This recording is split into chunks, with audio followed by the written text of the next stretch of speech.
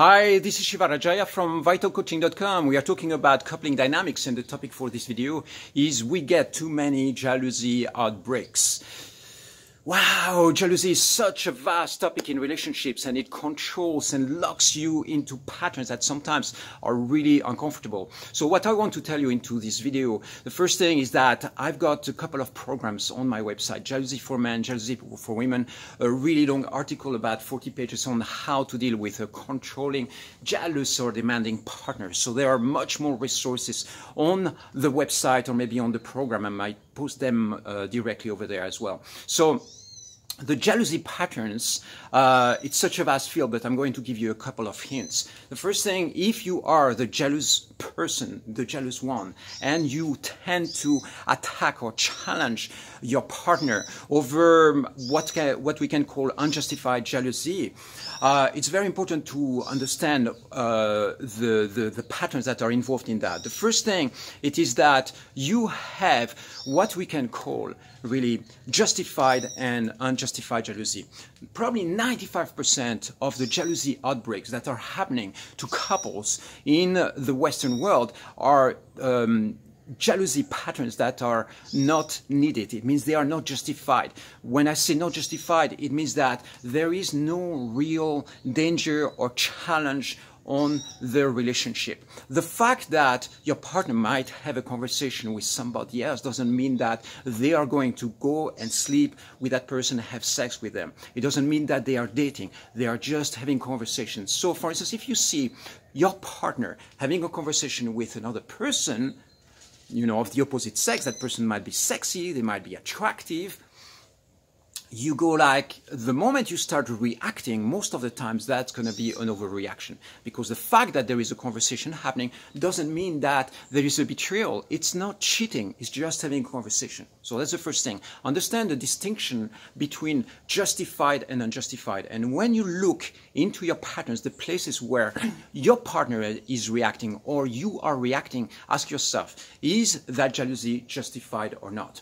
So then you have the second pattern. The second pattern is the situations where jealousy is actually justified. So when there is a pattern, for instance, if your partner is really flirting at an event, you are at a party, you are out, and he's completely or she's completely ignoring you, then eventually you might feel a trigger that could be justified.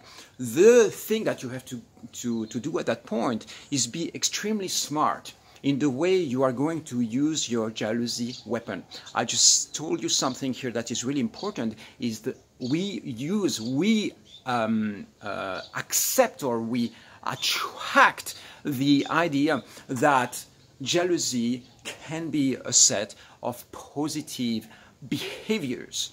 Jealousy is not always negative. Sometimes you are going to have a threat on the relationship or on your couple, and that threat is real. So having some tools, having some powers, having something that I call jealousy weapons is going to allow you to basically position yourself as the alpha person in that person's life. So again, it's a really vast topic. We won't have the time to cover everything in there, but understand that not all jealousy is bad.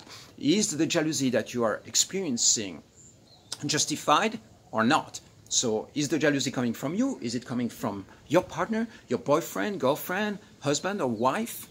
And the second thing is understand that there are situations where you want to use what we can call your jealousy weapons. So positive jealousy responses. For instance, if you go back home and then you start a fight with your partner, you're going to achieve the exact opposite of what you want. What you want when you're having a jealousy outbreak, you are afraid or you're triggered because you feel like you are losing connection with your partner. So if you start a fight, most of the times, that's going to increase the dissonance. You are going to end up being far apart from each other. So if you want to create connection with your partner, the way you use your jealousy weapons, you have to do that in a really smart way. So what does that mean? It means you communicate in ways that are really calm. Hey, this was a fun evening tonight. Wow, this girl was full on into you, man. I think Yeah, she's really cute. I'm glad I connected with her after that. So you see that right there, you are already expressing your jealousy. You are expressing a pattern towards your partner, which is not coming from a heavy trigger zone. What you are saying right there, you know, mentioning the fact that there was a girl there in his field who was attracted to him, you are not coming out in a reactive mode. You're simply mentioning it, and you say, you know, you're using a little bit of humor, a little bit of deflection, letting him see that you were potentially a little bit triggered by it, but you're not creating a separation.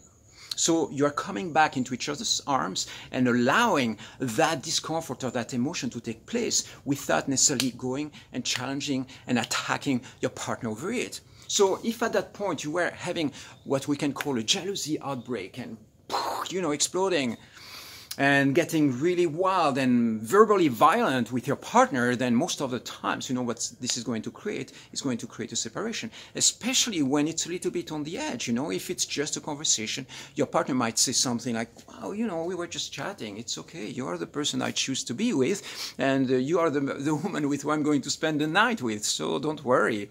I'm not planning on cheating with that person. I got her number. She gave me her number, but I'm not intending on following up with that. So, what this man did right there is reassuring as well his partner that everything is okay. So reassuring, you know, playing with all those patterns is really something that you can do. You are not the jealous type, okay? No matter how you look at it, your partner is not the jealous type. What you develop when it comes to jealousy are just coping mechanisms. You give it your best shot at responding to a situation that might feel challenging.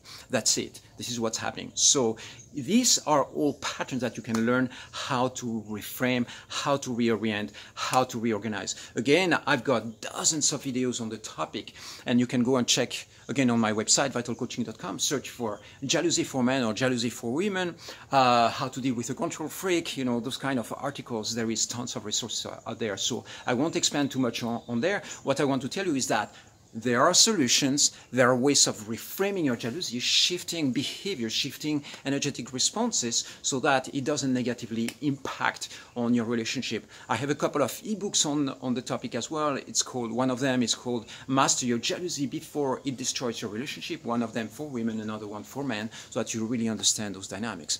Okay, so if you are in the jealous zone, again, check those programs, get in touch with me for coaching sessions. I can help you as well within that context. I'll see you soon for another video tip.